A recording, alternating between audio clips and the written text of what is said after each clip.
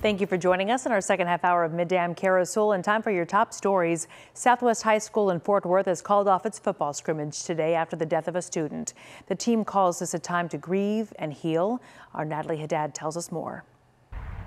Southwest High School in Fort Worth is mourning one of its own today after 16-year-old Tavion Swindell was murdered over the weekend. Police say he was killed over video games. And this midday, we are learning more details about this tragedy. 35-year-old Devin LaTroy Jones was arrested for Swindell's murder, which happened Sunday in Crowley. Now, according to an affidavit, Jones pulled a gun and shot Swindell in the chest over, quote, smack talk about a video game. Those documents, that affidavit, also say Jones told Swindell's sister not to call the cops. Fort Worth PD described this as a domestic incident, but did not specify the relationship between Jones and Swindell. Now, Swindell was on the Southwest High School football team, and meanwhile, the coach announced tonight's football scrimmage against Arlington Heights High School is canceled to let the team grieve and heal. Speaking of, Fort Worth ISD did send out a letter to parents letting them know that counselors would be on campus to help